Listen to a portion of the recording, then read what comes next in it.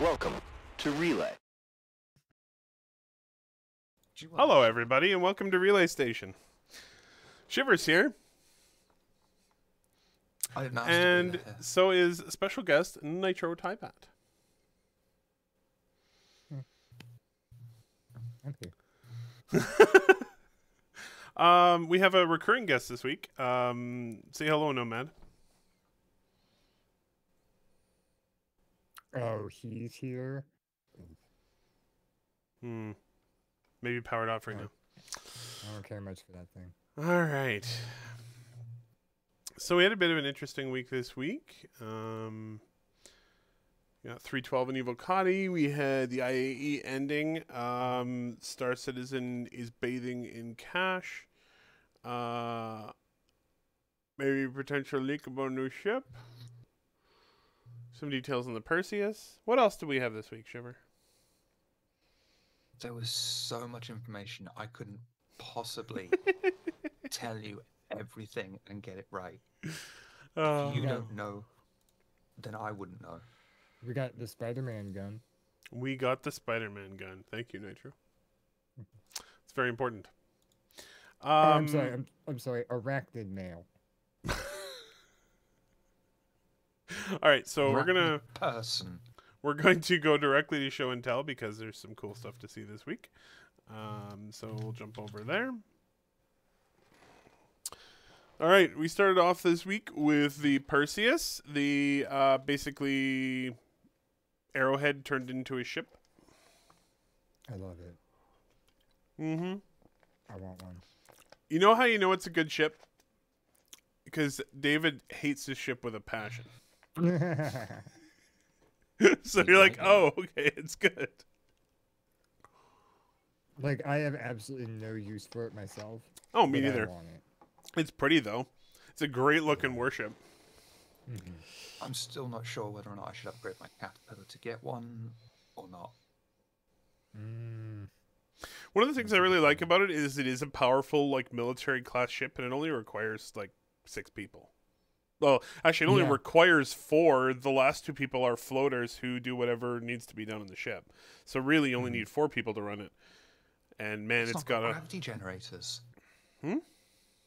It hasn't got any gravity generators. That may have just been an oversight. But yeah, you just have the captain, the pilot, 2 gunners, and then an engineer and a combat medic. And you're probably good. Yep, for sure. And those are like those last 2 people. Even though you can have a turret gunner or be a makeshift engineer too. Like you only really need 4. Yeah, really love the look of this ship. Let's see here. I can actually pause now. Yay, yay for technology. You can really see in this shot the arrowhead look and how they were inspired by, actual arrowheads. And Don't know where they got that idea from. I definitely want to ram something with this ship. Really, really Yes. bad. There's a reason the bridge isn't on the front. That's right. And that reason is ramming.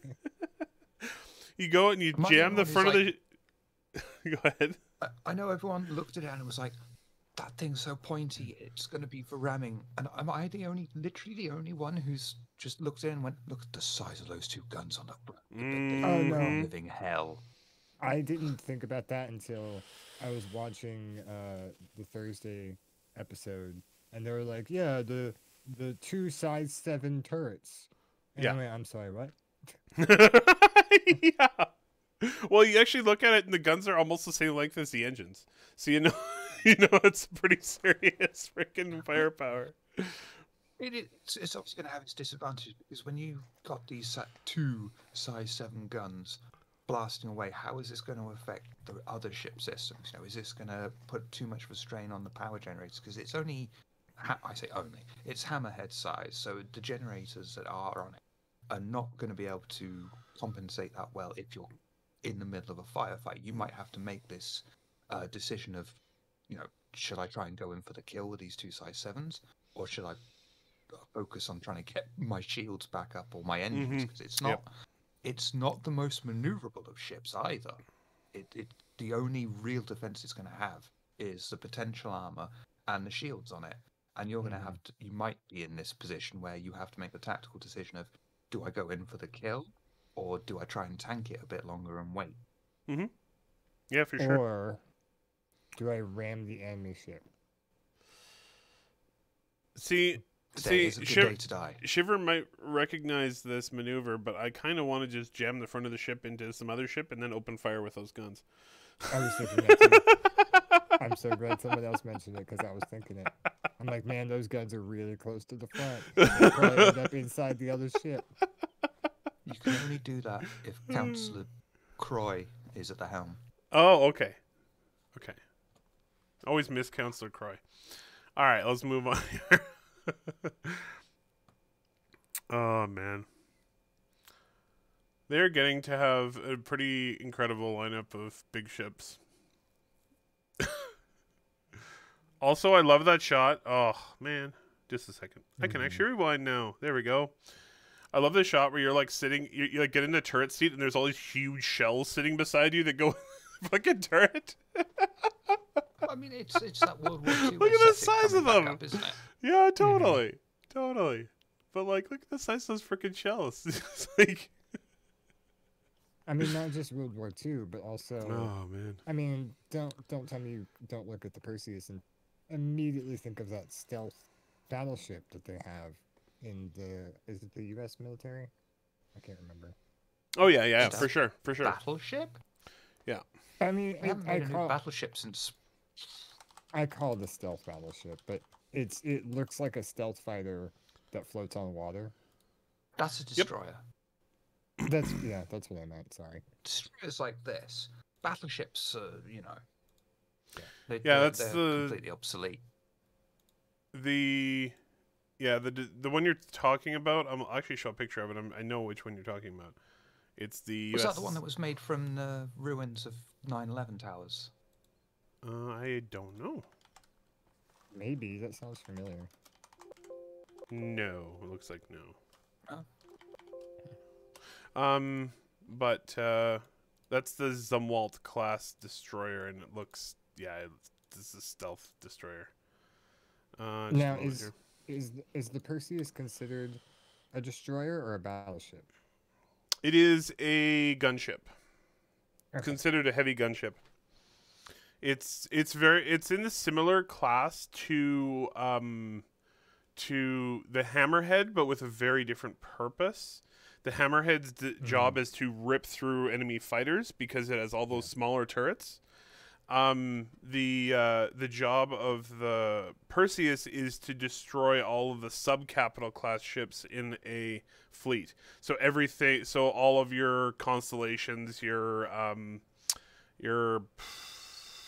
I don't know what the hell else would be in a fleet like that.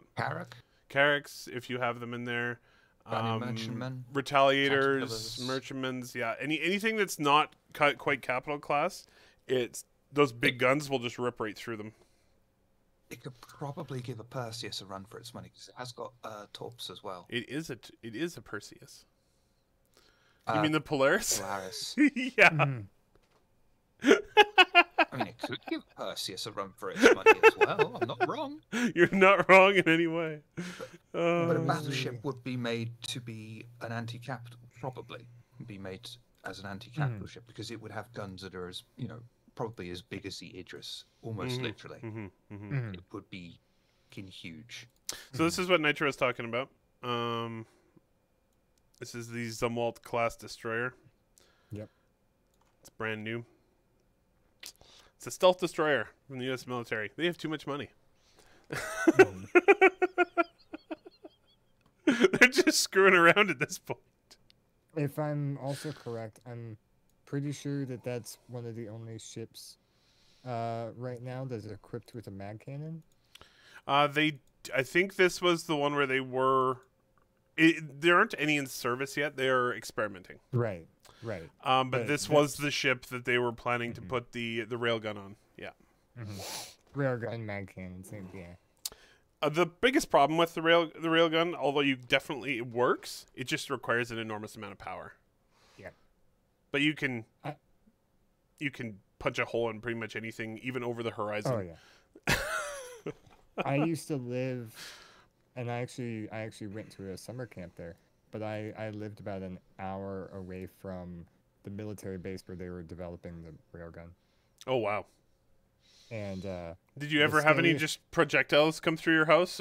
Explained.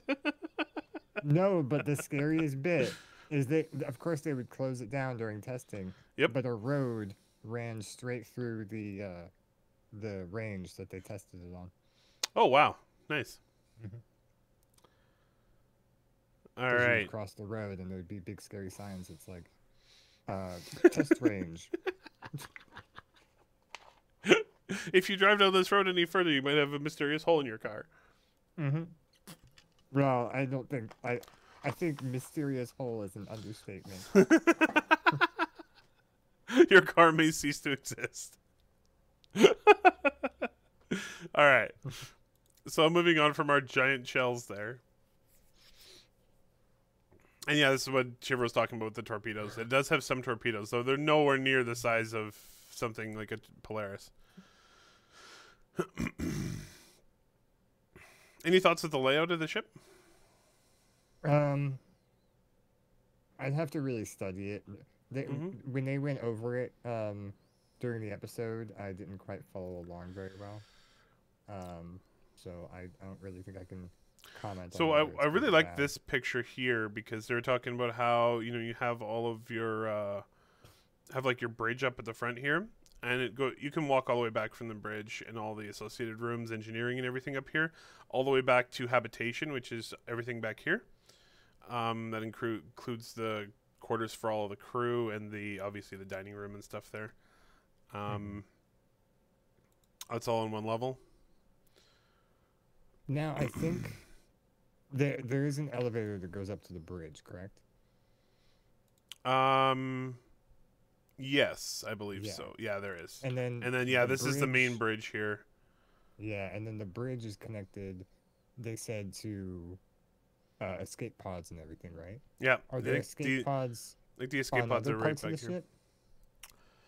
I doubt it. Usually there's only one area. Because that just means that everyone on the bridge is the other one. Other people too. Depends how long you have. Yeah, because it's like, all right, elevator, come on, elevator, hurry up. And there's no stairs. I mean, I guess maybe you could just open the. You just put on a spacesuit and open the cargo bay door at the bottom. Mm-hmm. Jump in a tonk that you have in the fucking bay there, and just ride it down to the planet. Yes. I know you're joking, but you've just figured out how Drake used their ejection systems. Oh man! You just aim. You make sure that the main cannon on the tonk is facing the ground, and you fire it to create retro thrust. That's right. So now my favorite video of the week, and there's only 2 videos this week. This is the other one. Yeah, they're getting tractor beams in the game. They're gonna start with a handheld one, as you can see here.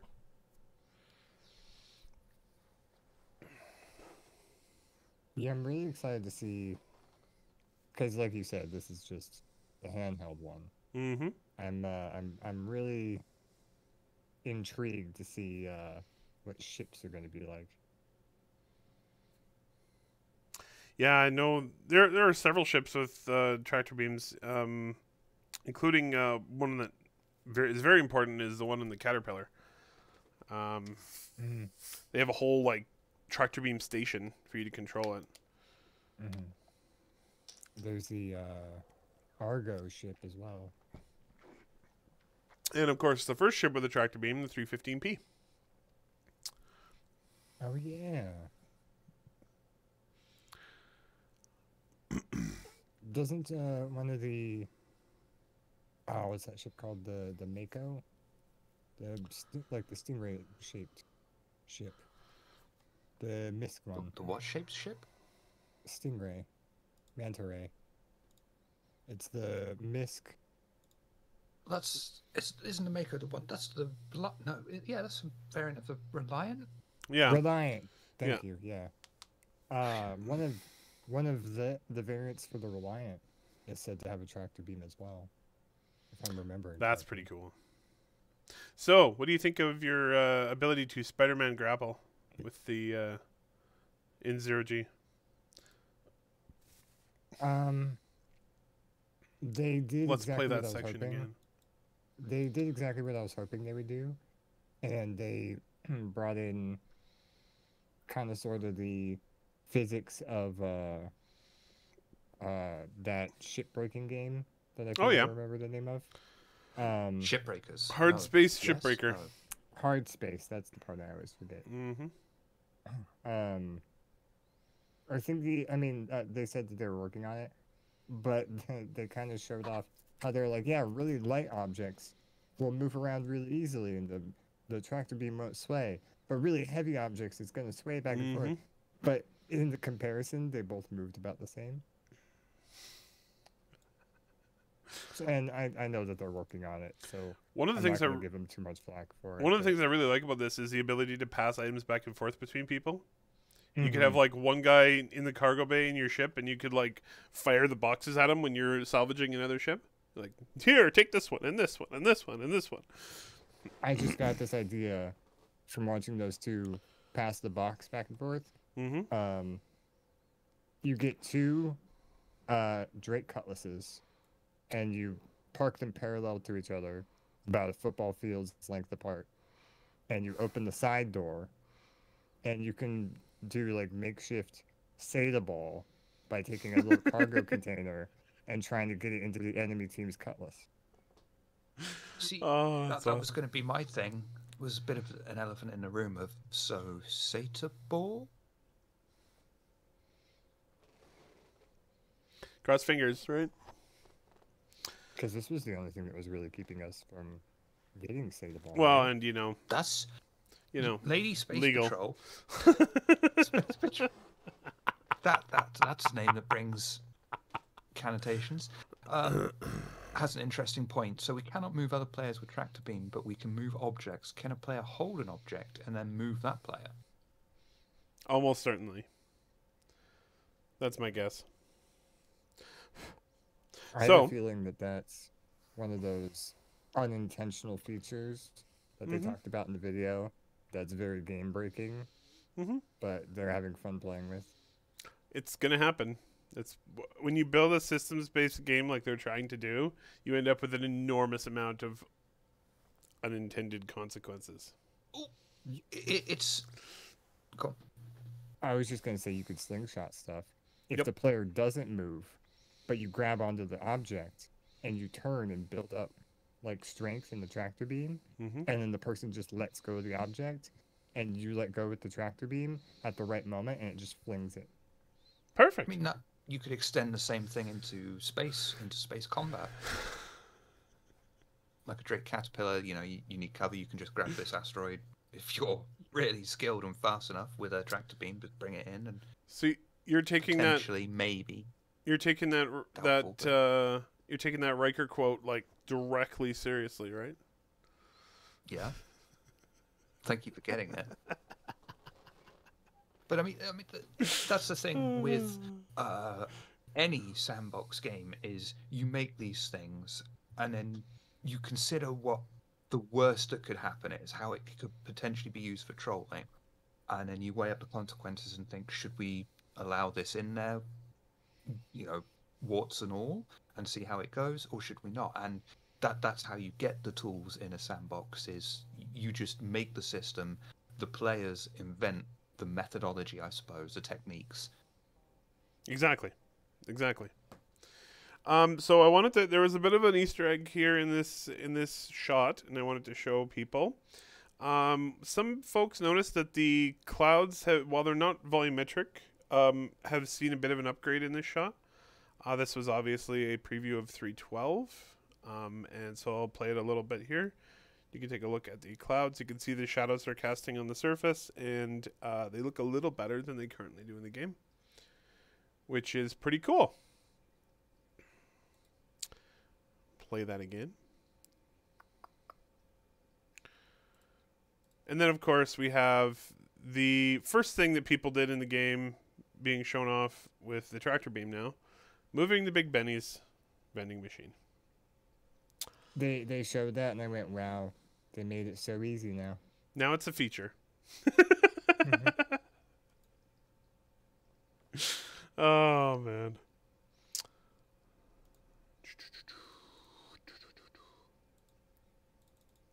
All right. So, has anyone tried to see if the bot is working?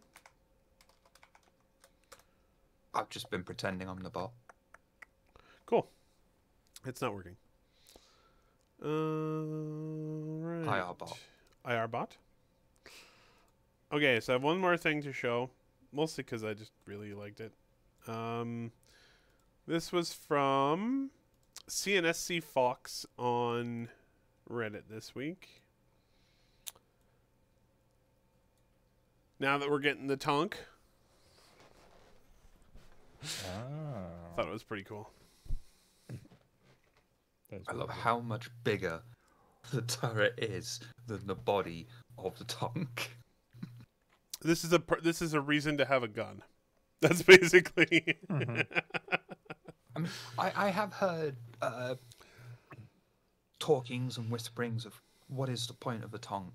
Well, ground outposts, ground combat. That you may think that the Ursa, the Tumbler, and things like that are going to move too fast for it, but there's people who will find out and will get skilled enough to use the tonk to hit these things. Yep.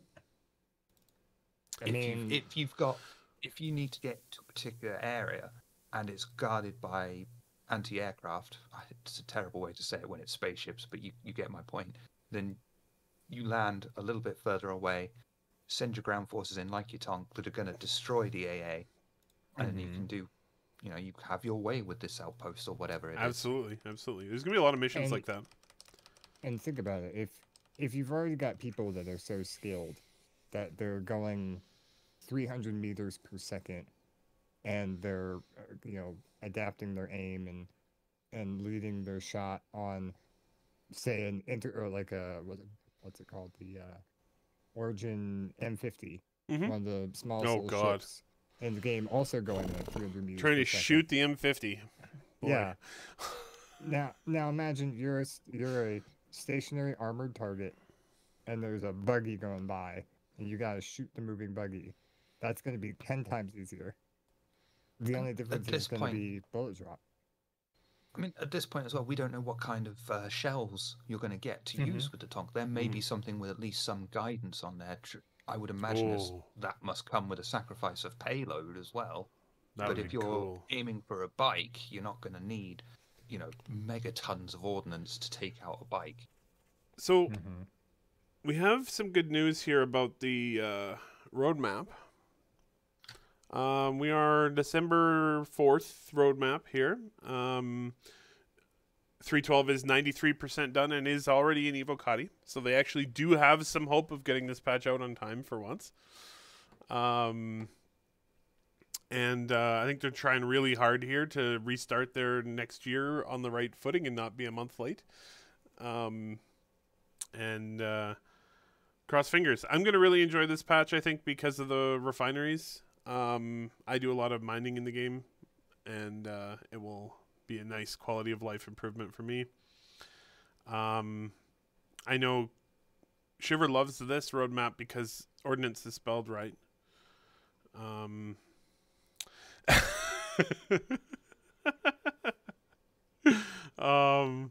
So I mean, I'm sorry, I'm just so anal about it. It's just that they've got so many millions. You'd think, let's buy a dictionary. I am not complaining. I just thought it was funny. I showed you that shot, and there was some interesting stuff in there, and you were like, they spelled ordnance wrong. Refund, unplayable. Oh my. Anyway,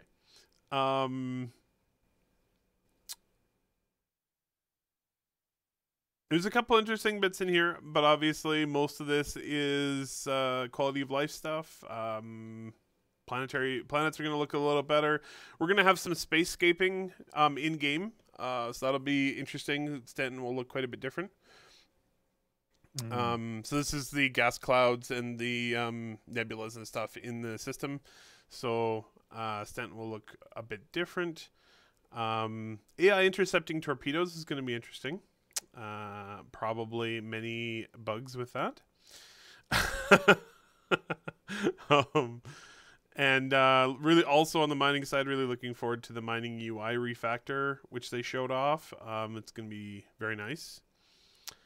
Now, I know they've already shown off the new version of scanning coming up, but scanning needs an improvement. It's getting to feel very, very old. Yeah. Anything you guys are interested in on here?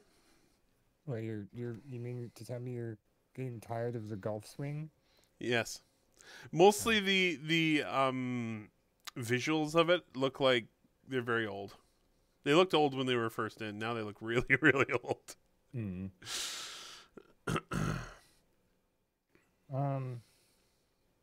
Gotcha. Reputation V1. Okay, makes sense. Quite interested in seeing that. Yeah. Because I mean, that is. I'm not sure if that's going to be the first implementation. Is with that military address that's going to come in, and if you park on the wrong thing, it's going to be like Ed 209 and just blow you away, or what? But it's certainly leading into that, and it's more depth for you as a character. Also, it's funny you say that, Lady Space Patrol, because kind of we do, but no, we're not.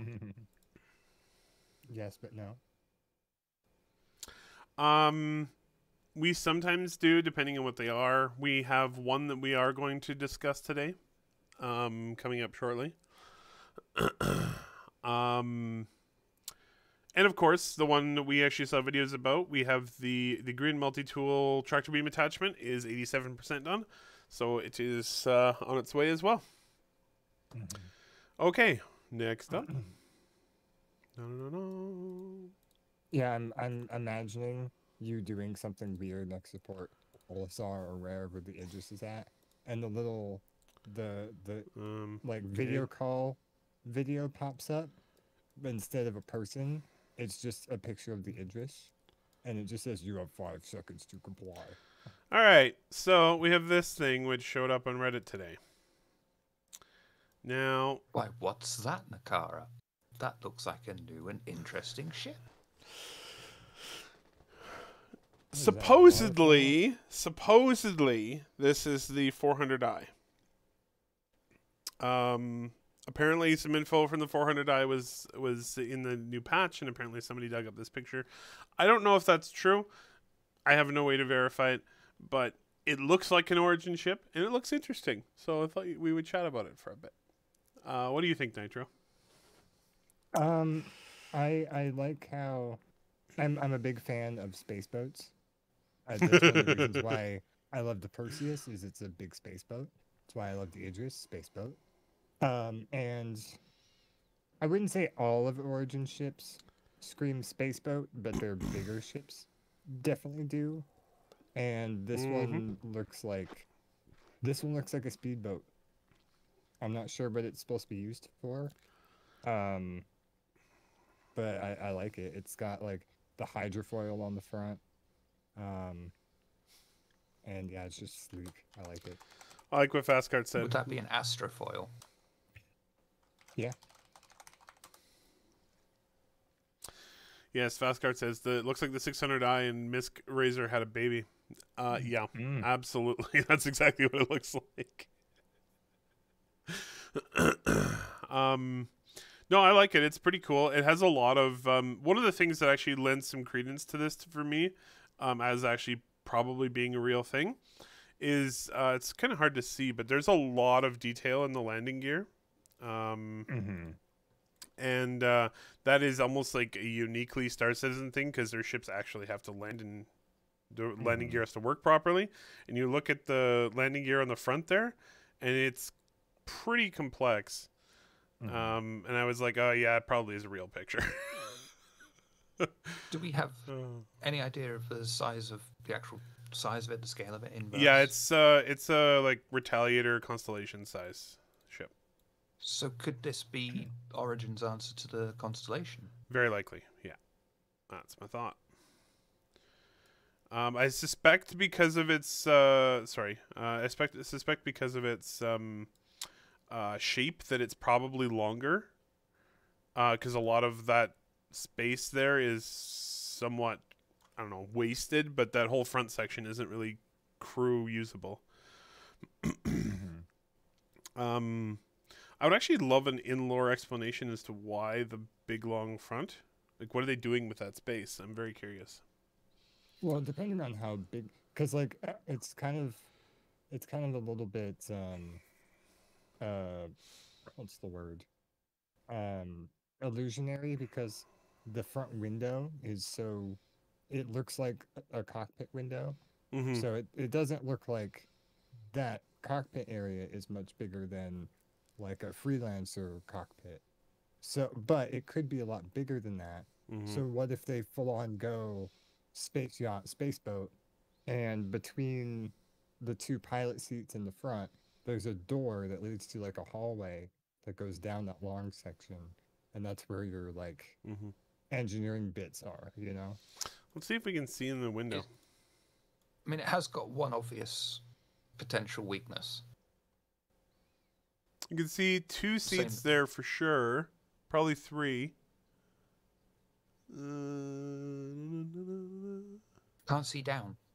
I'm guessing that it probably has 3 Your field seats of view there. is-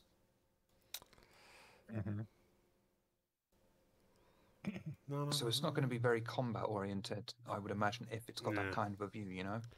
They don't really and yeah, no, you don't have a great visibility. I'm guessing it's not super combat oriented. Obviously it has a few very obvious guns on the outside. It's got a rear turret. It's got at least 4 front facing guns. Well, actually that looks like that's probably a turret. Oh my god, why am I always moving my overlay? All right. You know what would be cool? This is a dual here, and this is a single. Yeah, there's Monitors, some guns on there. the actual in-ship monitors, if you could use those and say, you know, I want my camera to be lower view, so you actually could scan and you've got something there at least. That would be really cool. Yeah. Like rather than that window that's in the Anvil Hawk, just have monitors that show what's below you. Yeah. So, any thoughts on what you think this ship will be mostly used for? Basically, just a Connie competitor, or just same old from Origin? I mean, size class Cruising. wise, I'd say Connie competitor, but use case, just from design alone, I have no idea. Someone also pointed out very astutely that the little, I don't even know what those are called, the little things on the wings, the vertical bits on the wings, look like Avengers, like just bolted onto the wings. That'd be cool if they actually were. There you go. You'd have little snubcraft Avengers like sticking off your ship. Anyway, If anything, I mean, I don't know if the 600i counts as this or not, but other than the low visibility, maybe luxury exploration. yeah, I could see that. Because Definitely. it doesn't seem like something that has a lot of cargo. There's not many guns on it. It's too big to be a racing ship, but that'd be kind of cool. Maybe it's that would be pretty cool if there was like a larger class of racing ship, like race through jump points and stuff. Like star system to star system racing. I mean, it doesn't seem like the kind of thing that Origin would lean into, but maybe a data runner. Yeah, I could see that. Yeah, for sure. I think all right. cruising, just space cruising, Space Yeah. rather cruising. than I like it. touring. So Yeah, that's kind of why I said luxury, exploration. Yeah. I have another origin ship here to show you. This one had a bit of an incident. But it's a pretty good demonstration of the new 100 series. This ship had a bad day. So the reason I was showing this off, because I really love this shot. This is a 100 series. And these guys actually managed to land it like this after it got its wings blown off. And survived and got out. Ship's in real rough shape. But I love the damage modeling in Star Citizen. That's literally 100 I. Absolutely. I was thinking that, man, they're starting to put those weird monolith things in video games now. Oh, yeah. Love it. Actually, I should mention, because I've been bad about this. Not that I've been bad about this. I've been trying to mention it. So I did mention that the Tonk shot, the little animation was CNSC Fox. This shot is from Core Labs on Reddit, and I just love this shot. I just can't wait to do that in a ship and actually land it and be like, look at what I managed to fly. Oh, doesn't Take even it to have the wings. mechanic. Take it to the mechanic. I need it to be there's fixed. your problem. How much is it going to cost to repair? This is more than the ship is worth. Come on. Oh. Sell on the market. It's only got 3 light years on the clock. It's fine. Slightly used. So this next screenshot, which is quite amazing, is from Criticorn on Reddit. Yes. Beautiful shot. Yeah. If you would have showed me that a year or two ago, I wouldn't have believed that it was from Star Citizen. I know. Especially with like the thing that really sells it for me, weirdly enough, is the cacti. Mm-hmm. I gave you credit there.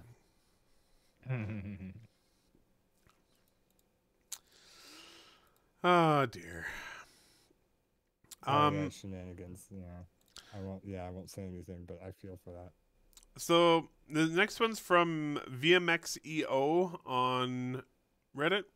He titled this one. This one's artwork, and it was titled "Smuggler's Cove," and I just kind of loved it, so I thought I would post it up here. If my OBS would stop being a giant asshole.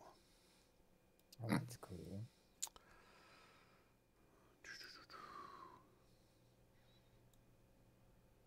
All right, sorry about that, guys.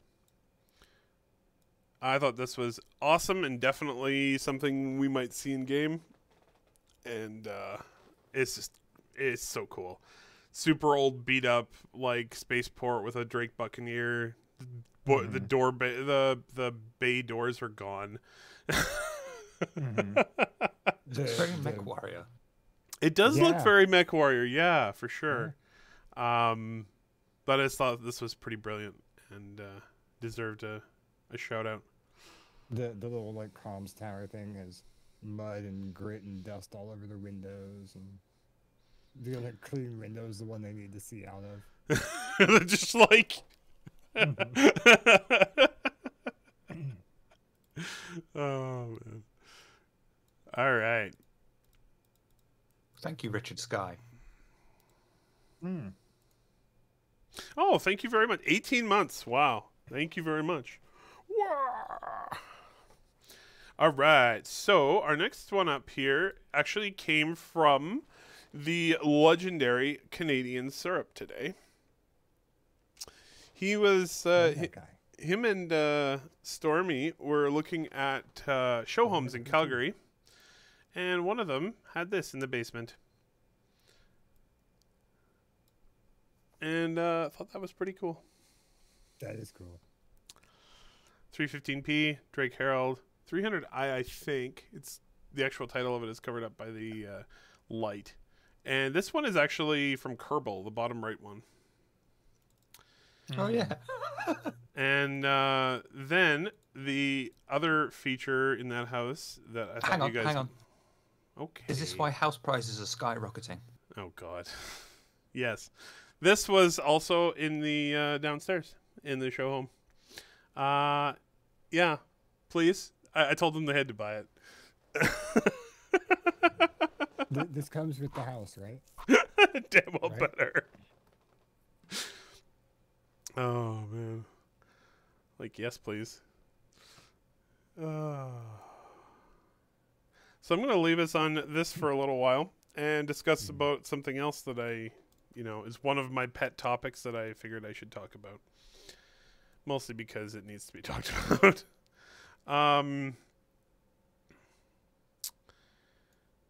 Whatever you think of Star Citizen, it's having a pretty good year.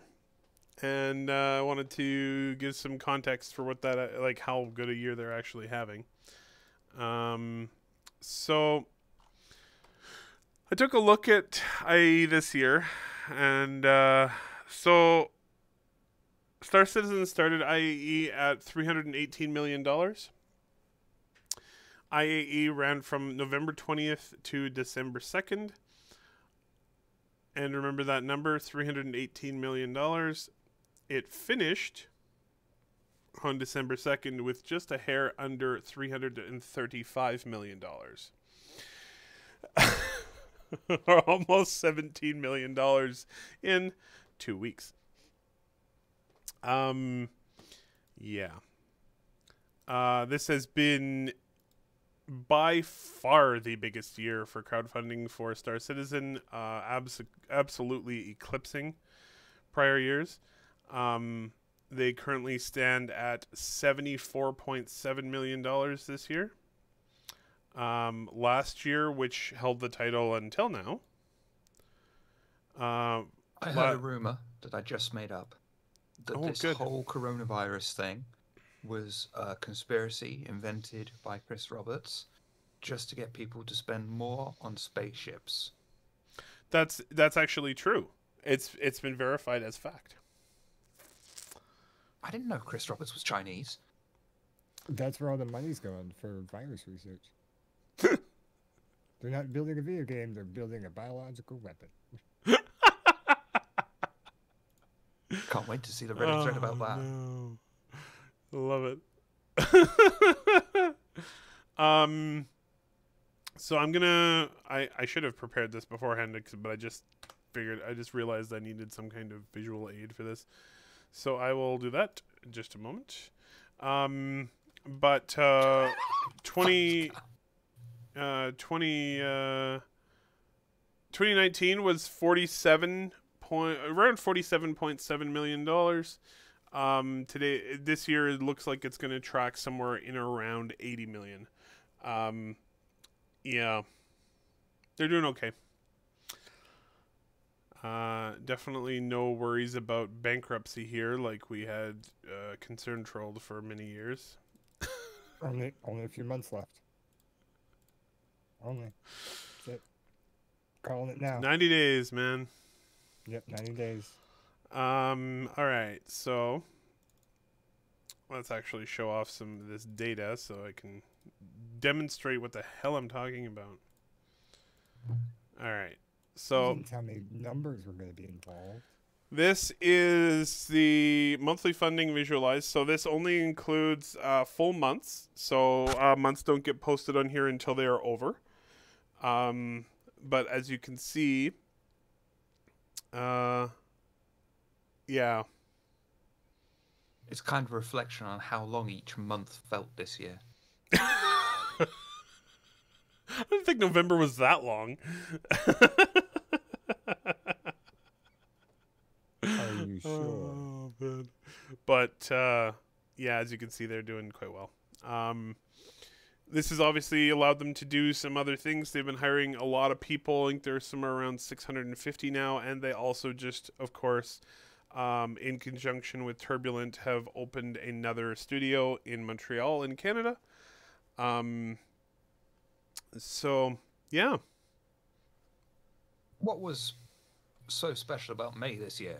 Was that the Invictus week? May. That's a good question. Let's go look. But it was crazy, whatever it was. I think that might have been Invictus. Yeah. 2020 May. Yeah, Oh, that was seems like years ago. that was Invictus launch week. Yeah, it was. And Does seem a long time ago. so Invictus launch week began with about $284 million and ended with 296. I thought you were gonna say 284 days ago. No. 'Cause that's what it feels like. But yeah, it's been a better year. Obviously, people have been predicting forever that funding would dry up for Star Citizen. That is not happening. Yet. They have.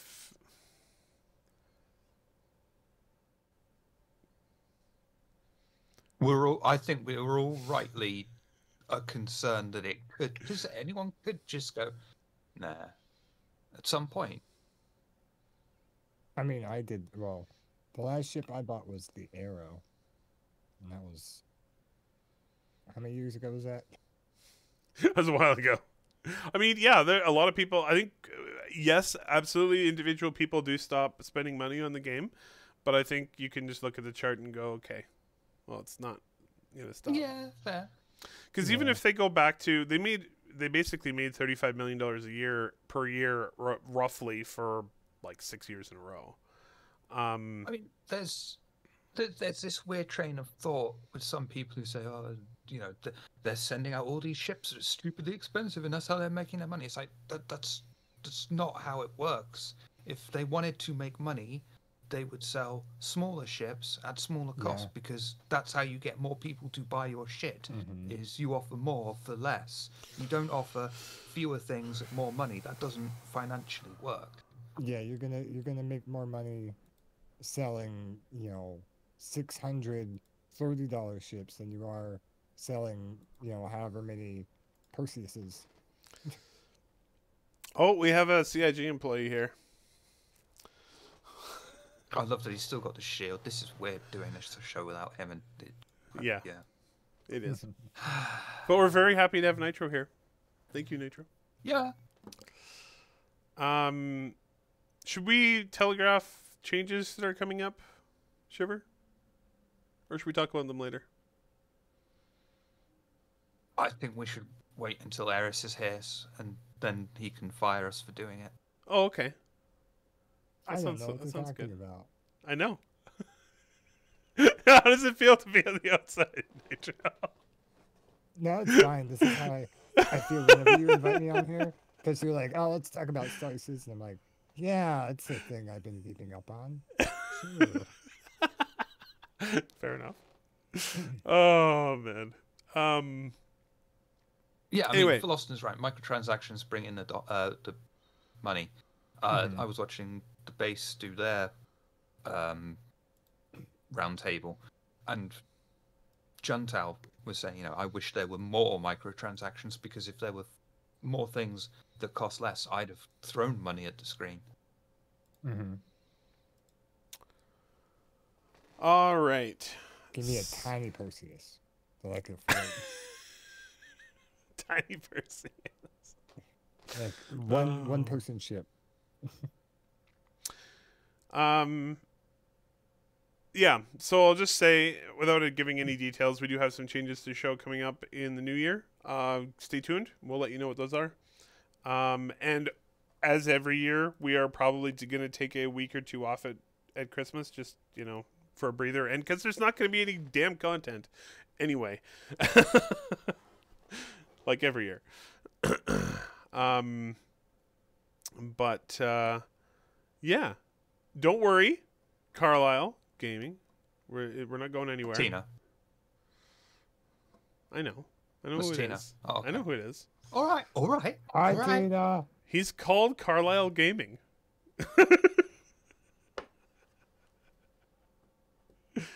Oh man. Jake, yeah. Okay. Anyway, back on track here. So, or is there anything else I wanted to show? I should probably look. before I totally give up on show and tell here. I think that was it. Oh Thank no, you, there Mudtrucker. was another one. And of course, well, there's one more picture I wanted to show off here before we go. Hang on, Nehkara. You've got to give Mudtrucker the wave. Okay.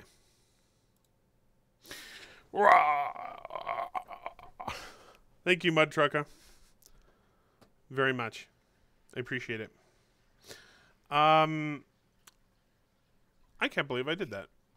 This is the only one where I didn't write down who this screenshot was from. I'm going to take a look and see if I can find it. But I really like the... First of all, the MSR is an amazing ship.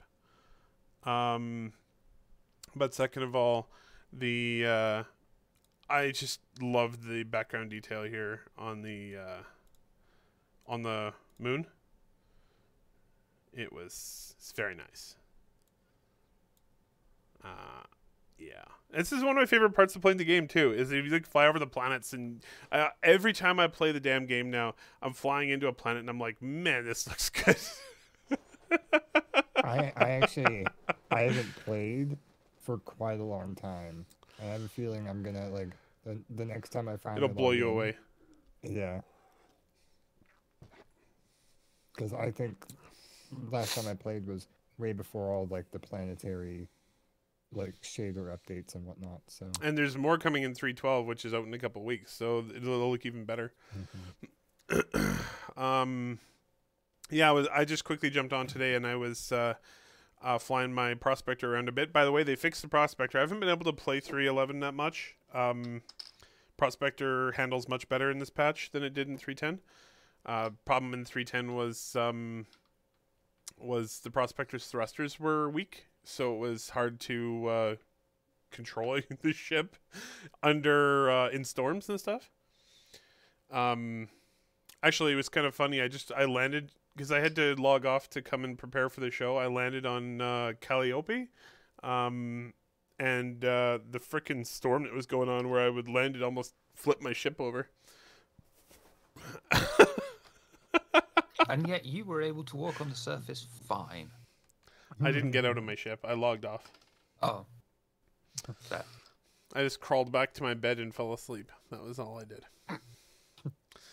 And so now my poor Pretend the storm Prospector isn't is just happening. freezing into an ice cube on the surface of Calliope. This isn't happening. This isn't happening. This isn't happening. Just go to sleep. Just go to If sleep. I log off, it's not real. Oh, man. All right. So do we have any questions, Shiver? Have you looked? Where do Yes, babies yeah, come yes. from? Excellent. Well, when a mummy stork and a daddy stork love each other very much, they pick up random children from other people and throw them in a cabbage patch for other random people to find, locate, and adopt and call their own spawn. The best part is my Discord keeps like glitching both you and the car out. I got half that. It was very entertaining.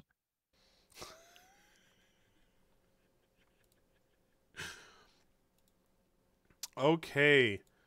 Wow. Captain Penis has a very long question here. I got him. All right. That wasn't me, Shane. What are the I plans? know that's the guy's name. What are the plans for spawning on party members? For example, what will happen when 3 people are playing together and all decide to call it a night and log out from the same ship? If one person then logs back in by themselves and flies the ship elsewhere, where do the other 2 spawn? On the ship at the new location? If they logged What if out in like a bed, I'd assume so. That's what my assumption is as well, is that they would still be on the ship. What if the player that logged in by themselves and then moves the ship also jumps on another vehicle and goes elsewhere? Will the other 2 be able to spawn on that player at the new location, or will they be forced to spawn on the ship they logged out from? I think they'll be forced to spawn where they logged out, unless, and this is where I think it might differ, if you were on your friend's ship and you wanted to log in and play, and they haven't logged in since then, I think you might just spawn at your last spawn location before you went on that ship. Does that make sense? Mm-hmm. Because I don't think they would lock you out of playing just because your friend hasn't been online since then. But I also don't think they would just spawn you into your friend's ship and allow you to goof around with their ship. So, yeah. Can you imagine logging into the Star Citizen after not playing for a while and your friend? It's one of those things where you look and it says like friend last played 150 days ago or something like that, and you log in, you're like, I'm still trapped on his ship. So, Start growing potatoes. see, I really like this next one. Fastcart said, did anyone guess that the IAE would make $16 million this year? I didn't. That was from Fastcart. I mean, I was kind of guessing it would make about insert number here. So here's my thought on it. I follow this stuff a lot, as you guys know. I talk about it probably too much. But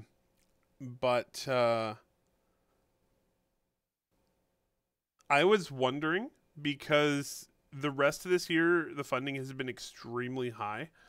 The whole year, really, except for October, but there was some weirdness that went on there, and I talked to CIG about it, and I reported on it previously on this show.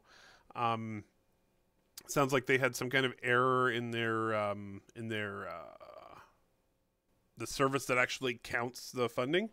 It had some issue, and they had fixed it in October, and it caused a few glitches.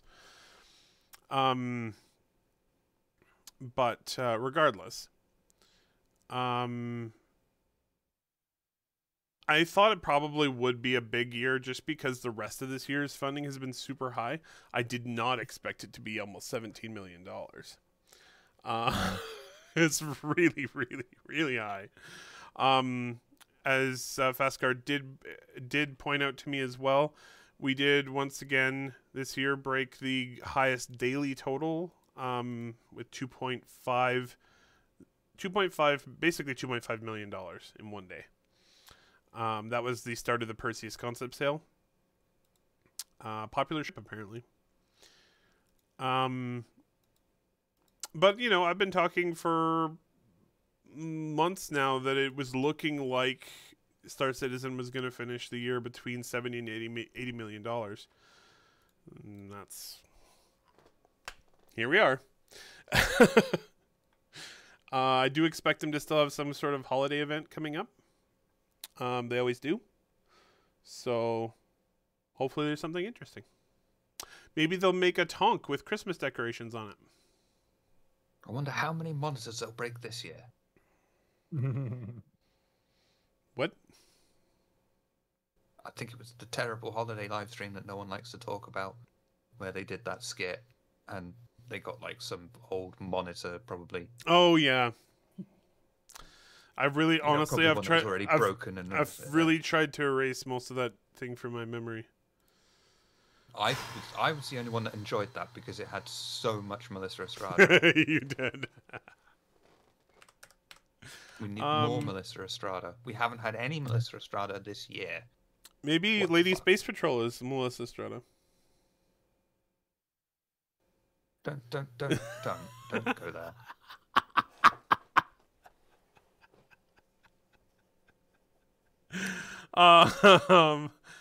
So we kind of talked a little bit about this. You don't even know if Lady Space Patrol's even a female or non-binary. You don't know these things.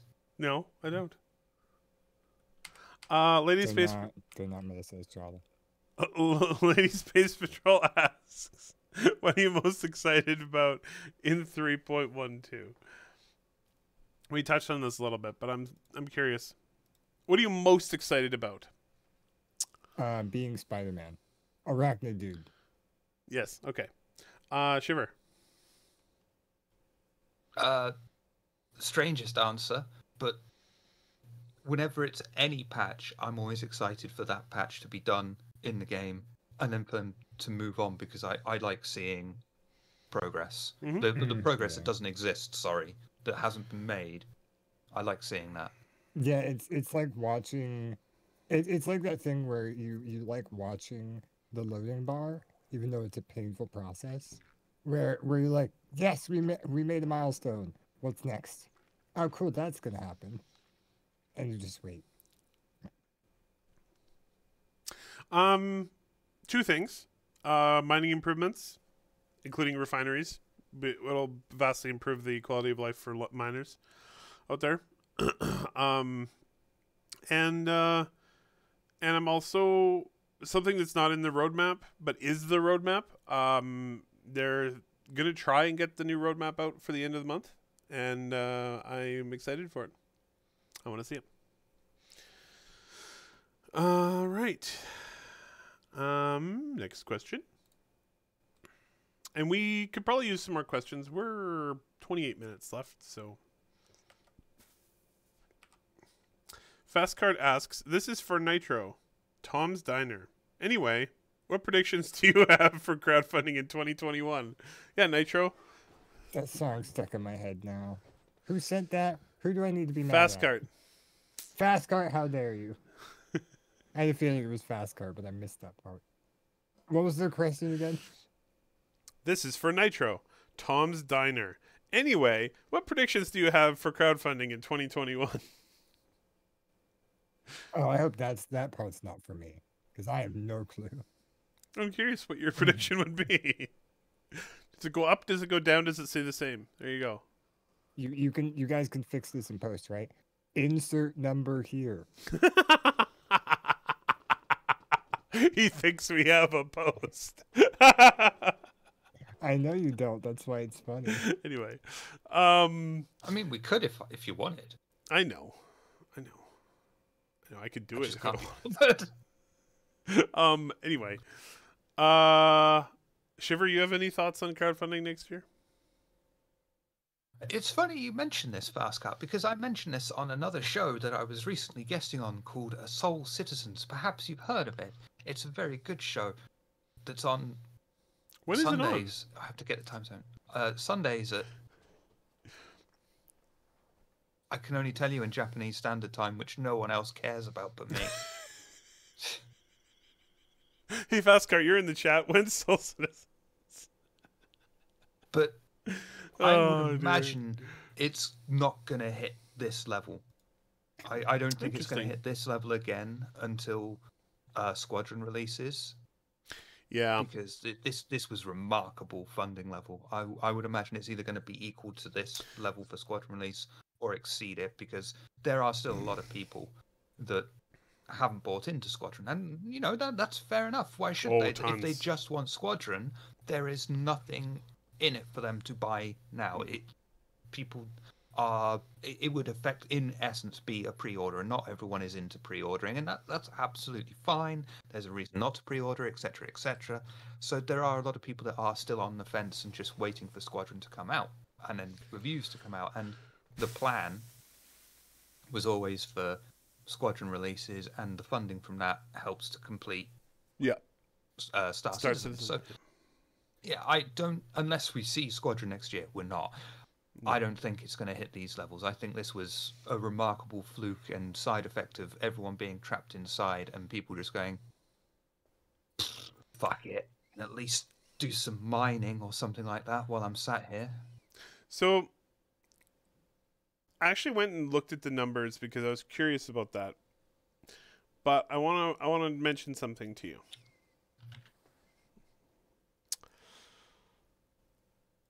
While I do agree that some of the funding this year is because of COVID, January, which had no sales of any kind, made $5.2 million. February, which had no sales of any kind, made $4.6 million this year. They almost made $10 million before the end of February, when COVID was still... oh, look at how the people in China are all worried about this thing, you know. So I don't know. I'm gonna say, you know what? I'm gonna say that it's probably gonna be about the same, within 10% of this year's funding. within 10% one way or the other. Funding has been slowly growing year over year for the last 4 years. So, well, not slowly this year, but it has been growing. So I'm gonna say next year will be within 10% of this year. So anywhere from like low 70s up to low or high 80s, somewhere in that range. Anyway, I'm probably gonna watch this episode back in a year and be like, "What the hell were you talking about?" I mean, I hope you're right. Also, if one thing you're definitely going to see on the crowdfunding chart is when Squadron does release, it's going to do this for like months. I mean, the downside though of CIG getting a decent amount of funding is people are going to equate amount of money to, development speed, and it's not. It there's no never, correlation. ever correlates. In fact, the more money you have, the longer the thing takes because you want to make it better. Look at what happened with Cyberpunk and Red Dead 2. They took forever. I mean, Wait, so don't you forget guys are telling that's me, just the normal hurdle. Go on, Nitro. So you guys are telling me that I can't get 9 women together to make a baby in 1 month? That's not No, how that you works? sure can't. Shiver? But I mean, that's the Restrain normal yourself. hurdle. And that's the normal hurdle in any development. But Star Citizen are using Lumberyard, a variation of CryEngine, which is you have to specifically learn CryEngine to use CryEngine. Whereas other engines that are available, you don't specifically have to learn their actual nuances. CryEngine is despite what people say, in its own way, it is a wonderful engine. It is a very robust engine. It's a very pliable engine, but it's a nightmare to learn. It's like, I mean, you've learned to play the guitar, but then someone gives you a sitar, and you're like, I kind of get it, but you need to learn how to use a sitar. What? And I was slightly I was glad that there was a good game made with CryEngine recently. Because there hadn't been for a while. What game is that?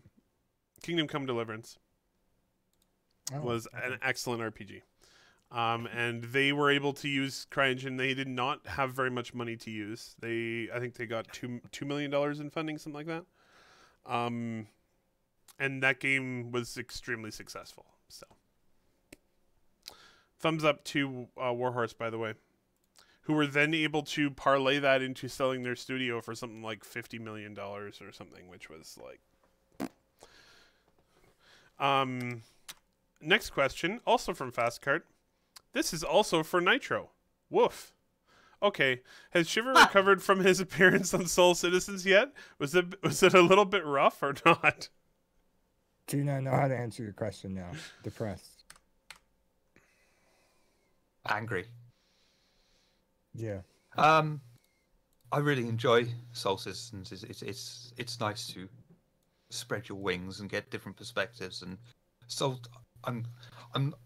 I love Soul Citizens because they're a new podcast and they've got so much enthusiasm. Not like us.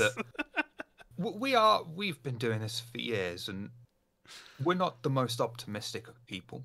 We're not the most jaded of people, but it's nice to, appreciate someone else's enthusiasm. And when you're there, you can feed off of that, and you get back into it, and you're like, yeah, this is what I was like when I first joined. It's like, oh, this is going to be great. I can't wait for it. And then you come back and you back down to earth, and you're like, oh, bollocks, still years away.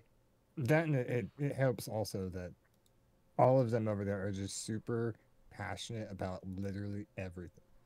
Mm-hmm. Like I'm looking at you, Kemi. I still want the ultimate combination of Kemi and Nehkara on the same podcast. It's gonna happen, goodness. I think I'm on next week, if I remember correctly. Check my calendar. That's going to be a long podcast. Yeah. Just the first question is going to be a long podcast. Yep, next week, the 13th of December, I am on Soul Citizens.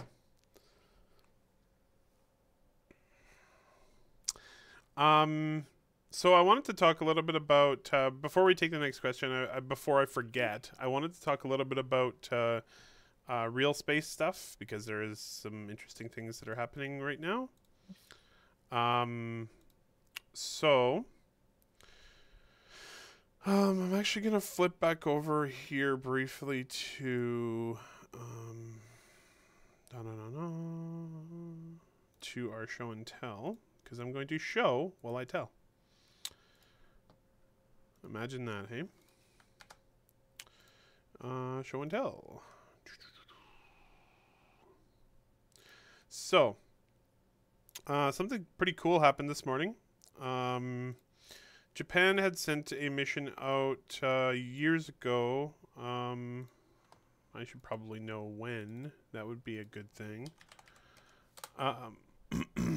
They sent a mission in 2016. 2014. Ugh. That visited the asteroid Ryugu and took samples. The mission was called Hayabusa 2. So it took They samples. tank there. They took samples of the asteroid and then they flew back to Earth. And last night they dropped them off in Earth orbit, and this morning they landed in Australia. And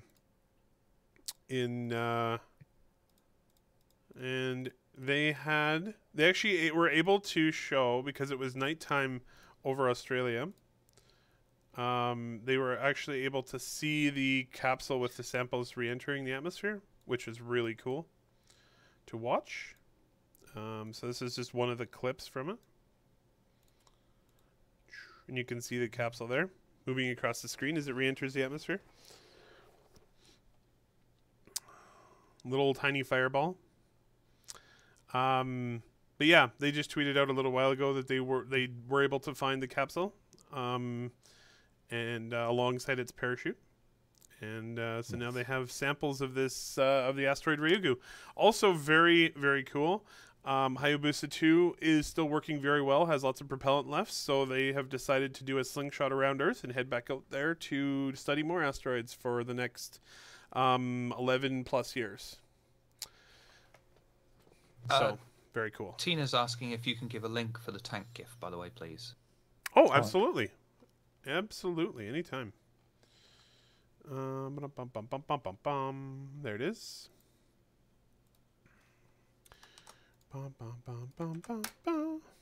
So, besides that, I also wanted to mention that in the next few days here, obviously the schedule is very fluid, but in the next few days we have a couple things coming up.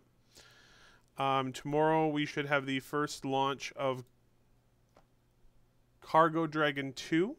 So we've all sort of seen the Crew Dragon missions recently. That's taken up crew from the U.S. on Falcon 9. That spaceship also has a cargo version, and it will be launching for the first time tomorrow from Florida to take supplies up to the space station. It's also carrying a new airlock for the space station in the trunk part of the spacecraft. Then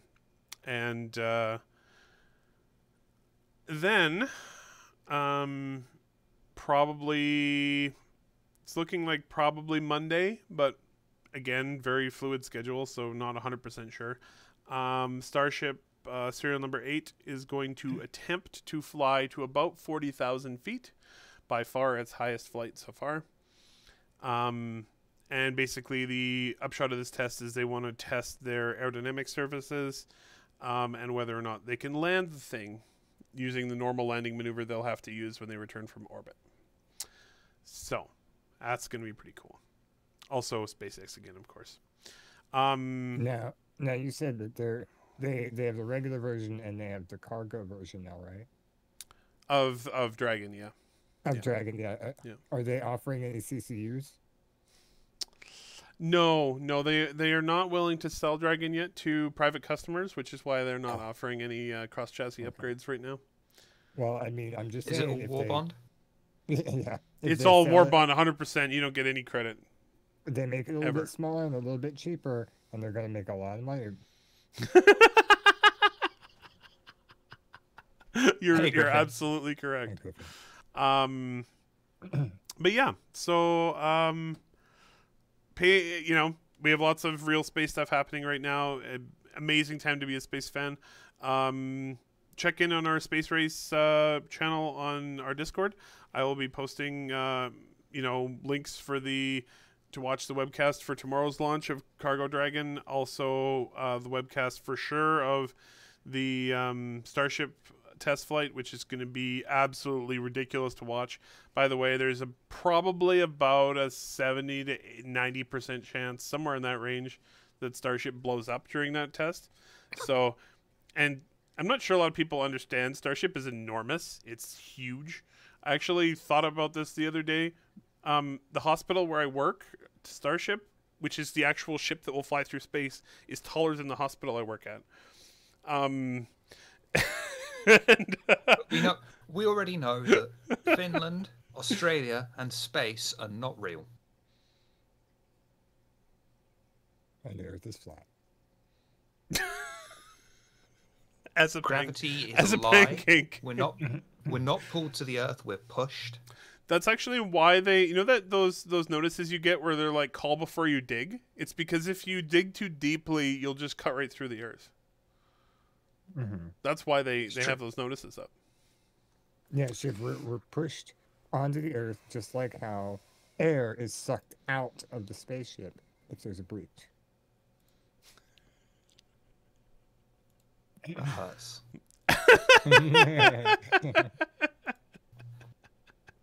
Okay. It's crazy. Mud Trucker is apparently in Australia because it doesn't exist. He's clearly a NASA employee. Yeah, of course. Seriously, that's the conspiracy. Australia doesn't exist. Everyone who says they're in Australia is a NASA employee. All birds are government drones. Question: what burned down in at the beginning of this year then? Nothing. It was all a fake rumor, as opposed to a true rumor. Okay. Anyway, I love how that's what you question, but Finland not being real, that's fine. totally. We just go right by that. Yeah. Mud Trucker asks, how does the scrap and the reclaimer get into the hold with a honking big elevator in the way? I'm gonna let Shiver answer this question. I would imagine that the elevator is actually going to be part of the process. Maybe it gets brought in, put on the elevator lifts it up to the right floor, conveyor belt comes in, or mechanical arm comes in that has to be operated, that kind of thing, and then it just goes through the production line that is the reclaimer. I like that answer. Nitro, do you have any thoughts? It's pushed. Okay, I like it. Mud Trucker asks, probably the best question of the show so far. If Pinocchio says my nose is about to grow, what would happen? It's something against TOS.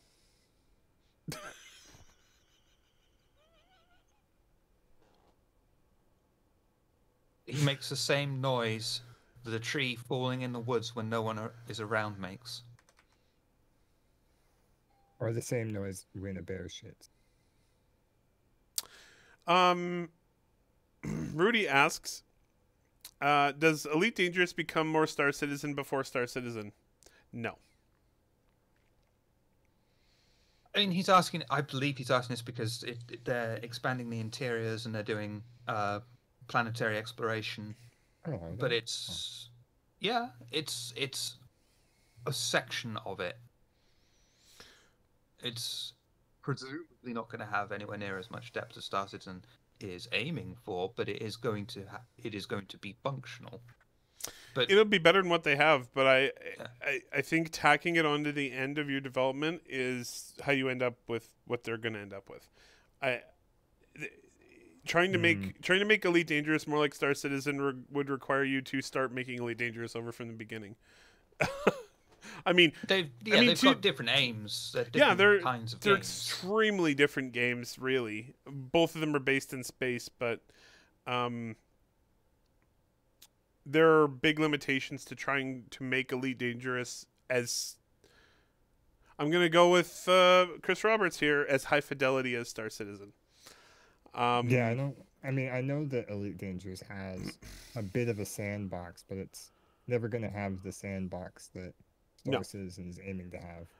it's just not. That's not what it was designed to be. And I Mhm. understand their desire to flesh it out more, and I applaud them for that. That's awesome. Also, Elite Dangerous was free recently on Epic Game Store, which is pretty cool. Um, but yeah, um, I'm gonna say, I mean, more like Star Citizen, yeah, probably, but even a shadow of the depth that Star Citizen has, no. Elite Dangerous will always have more breadth, though. It's always going to be a bigger game in terms of like sheer number of stars, systems, and such. Yeah. Anyway, Now, the real question is, will you ever be able to be Spider-Man in Elite Dangerous? no, Because that's the selling. Oh, no. then I think never Star mind. Citizen just won with that one little feature, the tractor beam. That was it. It's game over. Arachnitude, arachnitude, that's what arachnids do. Next question is from Citizen Shenanigans. Do you think we'll get Squadron 42 in 2021? Nitro. In actual seriousness, I know I'm usually the one for joke answers. It's definitely potential. Yeah, I would imagine it could be in late alpha by the end of 2021. Yeah, but will we get it? True. It might be in Evocati. Will they do Evocati though? Were they gonna risk it? I don't know. That's also, yeah. They have 600 people in house who to play it now, and if they extend that to Turbulent, there'll be almost 700. But Nehkara, they can't play and make the game at the same time. Sure, they can. When you go home tonight, you need to play for an hour, or take an I hour am off home. off the middle of the day to play the damn game. Well, I mean, that'll be their job. Game test. Yep, they do it all the time right now anyway. I mean, yeah, So. QA. So Yeah. Um, I mean, that's the beauty of QA is, especially the way that CIG have recruited. Everyone's got an interest in the game, so they're going to be, this much of the studio, play the game, diagnose bugs, send these bug reports in. The other section of the studio, constantly polishing, bug fixing, churning out a new build, and they could have this nice little circle going round where everyone's at a different stage. This one's trying this build, this one's trying this build, they're debugging a new build, and so on. So but it would mean that's what Wilmslow is for, basically. Mhm. You could have your artists temporarily stop what they're doing to play the game. mhm. It's like, hey, did you give me those artists, or those concept renderings I asked you for? Oh, I'm sorry. I just wanted to finish the second mission first. I'll be done in a minute. Yep. I'm gonna say right now. I'm gonna say no for 2021 in terms of it coming out. No. But I think that's what Nitro was getting at anyway. You were saying late alpha by the end of 2021. Well, and it's not out. No, I don't. We haven't seen any indication anyway that they're that close to being done. Because any game of that scale, because they're going to want it to be basically perfect. This is their first shot at releasing a game. And they don't have money pressure, right? They have lots of money. So they're going to want it to be basically perfect. And so I think even if it's in beta by the end of next year, I think it's going to be in beta for like 9 months internally, at least. Shiver, what do you think? No. Yeah, okay. Simple as that. Just no. I mean, I say no in the hopes that, yeah, because I'm always wrong. I'm going no. So there's the next question is an interesting one, and I don't really know the answer to it. Okay, the answer to the next question is apparently yes. Does the ISS have a Christmas tree, and how does Santa get to the ISS? All right. Well, I did a quick look, and there is a Christmas tree on the ISS. It's very small and obviously artificial. Even if it's artificial, man, some artificial trees, those little plastic leaves get everywhere. Yeah, I think they probably spent an enormous amount of time making sure that this one would stay intact. I'm gonna drop that a Christmas tree is vacuum sealed. I'm gonna drop a link to it here because there's a particularly nice picture of it. How did they get soul on top of it? Because everyone's got to have a star on top of the tree, and if you've got one out there already handy, you just aim the ISS in the right direction. You're good. Someone's permanent job is to just keep moving the tree. Oh man! All right. And how does Santa get to the ISS? He gets there in an Aurora LX. That's being pushed. Yeah. Yeah, it has a bunch of mechanical reindeer-shaped nacelles, Argo vehicles. Yeah. Anyway, Tina asks for Shiver. If every game you pre-order is shit, did you pre-order 2077? Yes. So did I. Honestly, I've been convinced enough by what I've seen of it and what I've read because I wanted to be sure that I'm pretty sure it's going to be good enough for me to be happy with my pre-order.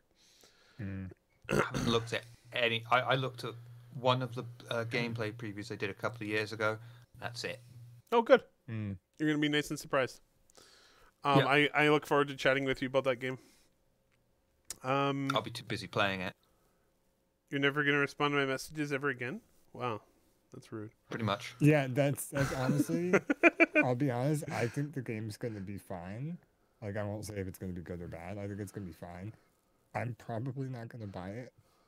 Because I'm not the kind of person that plays games like that. Yeah, because I it's just fine. get too into it. Really? It's like, it's been 12 hours. I haven't eaten or drinking anything. What year is it? I'm surprised that stops you from buying the game. Because I've pre-ordered I have 2 I have no games. self-control. So I just control myself from buying it. And VTM 2. Those are the two, yeah. hey? Yeah, and then all that shit went down with Bloodlines 2. And I'm just sat here going, it could still be good. I mean, it could still be good. I'm hopeful it's going to be good. They've been churning out some great other Vampire Masquerade stuff, so... And if it's not good, you always have that Battle Royale to fall back on. That's coming out. fuck. You just depressed Shiver. I know. Paramus is late for the game. Asks new roadmap. How long will we be able to go down the rabbit hole? I think he's asking how long the roadmap will extend for.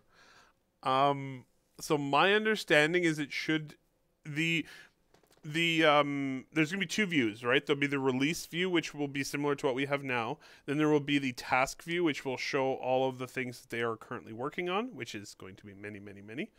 I think the task view will go quite a ways into the future. I think that the release view will probably be just a couple, maybe 2 or 3 quarters long. You guys have any thoughts on that, or do you think that's probably correct? Or I'll be honest, I have no clue. cool. Shiv? I expect amazing things from this roadmap. I think it's going to be the best thing that CIG have ever churned out. It's going to be created with love, effort, and dedication. That's all I got. I already know it's going to be a thing of beauty. Hashtag Titan Armor win. Yeah, right. So Nitro, where can we find you? We're done the show. It's over. We're done the questions. Where can we find you on the internet? I'm just offended that Tia thinks I didn't shower.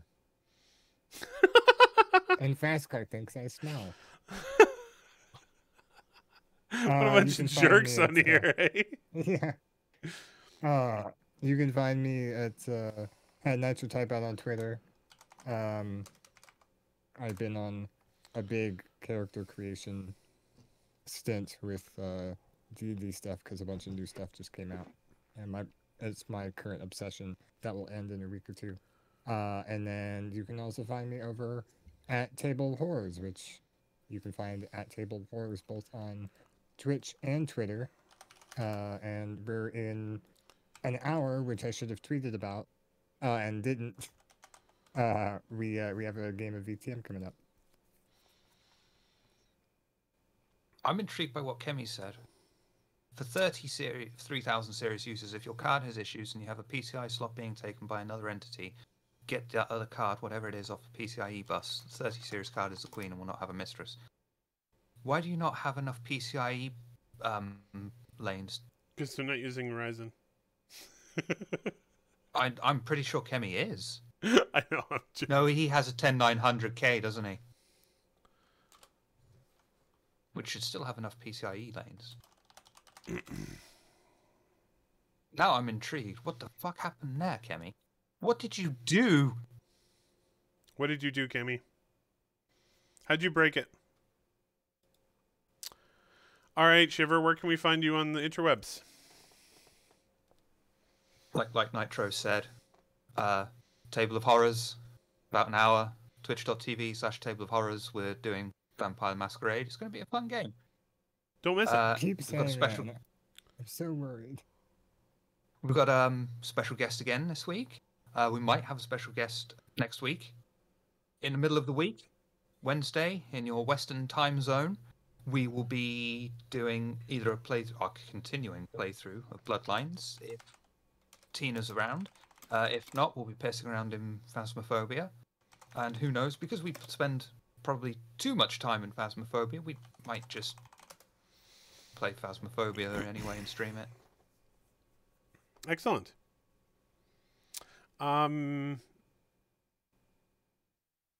Please go watch Soul Citizens tomorrow, 6 p.m.